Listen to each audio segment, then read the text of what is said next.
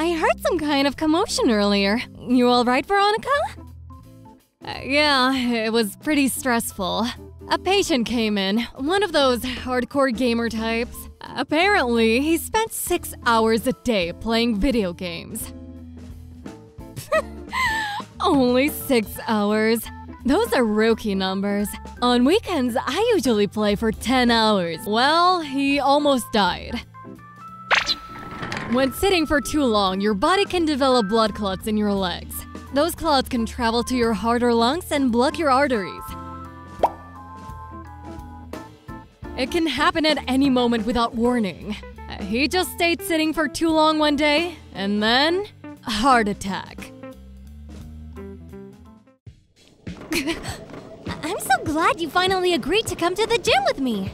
Just had a change of heart.